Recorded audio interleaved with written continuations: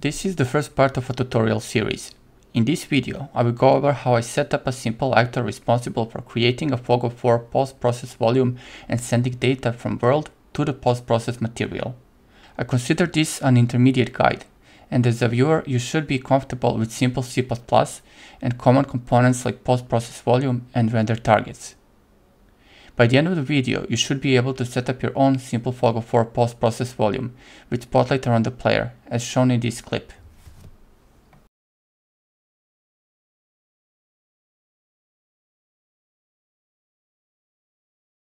Main actor responsible for setting up post-process volume is called BP Fog Manager. We will open its blueprint and go directly to the C++ parent. This class is responsible for setting up the main post-process volume and applying a material to it.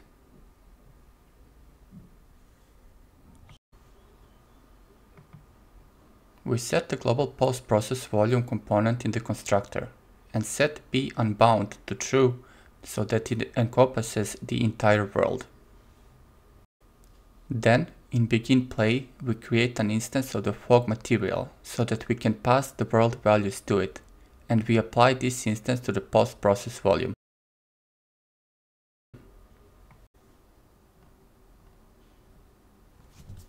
Now, in every tick, we want to send current location of the locally controlled character to the fog material.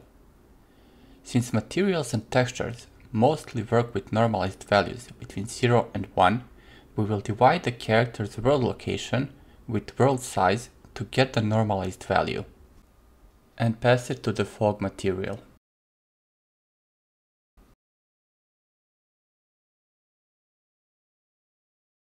Back in the Fog Manager blueprint, we will now take a look at the fog material implementation.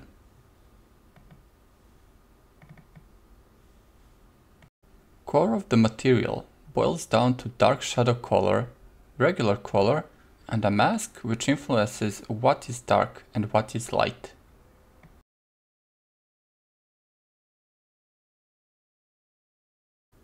This mask combines multiple black and white masks to only return white to the parts of the map that can receive light and where either a local player or his beacons are at the moment.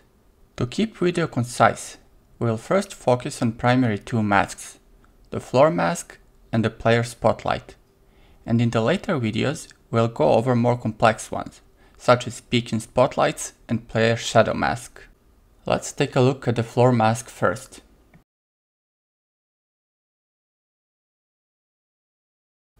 We will switch to another map to get a better understanding of floor mask. Here we have a floor, where only dark gray parts are walkable by the player. We don't want the non-walkable parts to receive light. Here we have a render target. This render target returns a black and white mask of this map, where only walkable floors are white. To see how this map is made, check the related video in the description.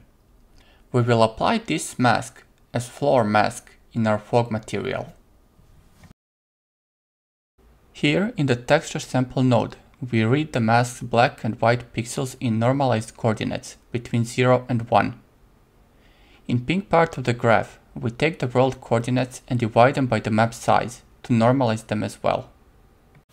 We handle two types of world here. One where coordinates are positive, and another one where coordinates are between a negative value and a positive one. In first case, we simply divide the pixel's absolute world position by map size to get the pixel's location in 0 to 1 range. In second case, we do exactly the same, but first we add half size of the world in order to shift pixels from -0.5 to 0.5 range to 0 to 1 range. Finally, we output the mask to the portal node, which we then use in combination with the rest of the masks.